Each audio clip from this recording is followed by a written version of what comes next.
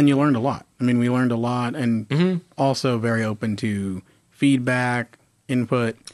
I mean, I always am, because that's how we evolve. You know, like, you tell me things that you want to see differently, I'm going to do it, especially for even the tattoo contest too. We talked about the tattoo contest.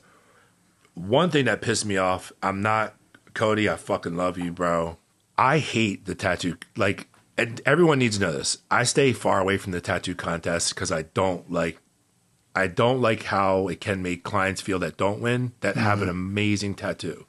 And it's because I watched someone in Richmond get 4th place, and he was just down. And I'm like, bro, you have a fucking amazing tattoo that's on your leg right now that you get to walk home with. Yeah. That's your win right there. This is just a bonus thing, bro. It's like little, like, medals. Yeah. It doesn't matter. It doesn't make your tattoo less of what it is. And I get it's all subjective, and it's a different. And you don't want to discourage artists as well, because I've heard artists, you know, they don't want to enter because they're going up against these big names, and they're not bad artists by any means. It's just they're intimidated. So it hurts. You know, it hurts people's progress. Yeah. So going back to what I said, hate the tattoo contest. Still love it because other people love it. Cool. In Miami, there was no business in black work for me to go in the gallery and see a mandala that wins a fucking anime convention category.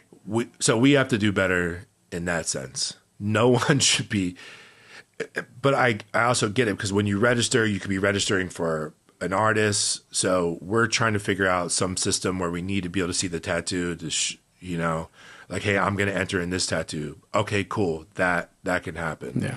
So I think it has to be the client that comes in and shows us the tattoo, and it needs to be approved for them to go, you know, up on stage. I'm like, dude, a mandala's not a fucking anime tattoo. Yeah.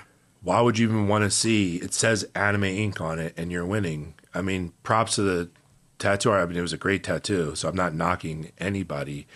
And Cody does an amazing job with our contest, but that should never happen. Yeah.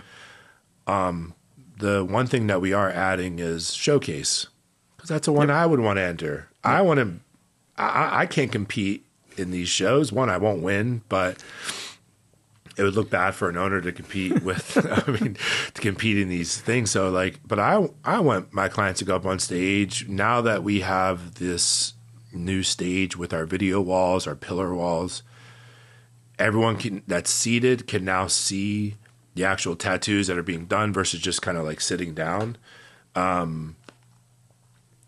So showcase is just meant it's a free entry, and you can just go up and show off your tattoo that you're proud of, whether you're a client or an artist. And I really encourage a lot of people to go up there. And then adding categories for 1st year to 3-year artists, you know? And that's taken from in BJJ when we do tournaments, you know, like you have white belts. White belts aren't rolling with brown belts. So I'm trying to apply this to tattooing. 1st year tattoo artists, you know, like they still tattooed and they did something great, but of course they're not going to go up against, you know, fucking Matsy and, you know, and JP and stuff. And I mean, all these guys are young tattoo artists, but I'm not trying to do it where everyone wins a medal. Even though I would, if I could, I would like to just do it where it's like just specific categories that make sense for how many years you've been tattooing, or so whatever. We're going to do that. And I think that'll just make the tattoo contest more inclusive. Yeah.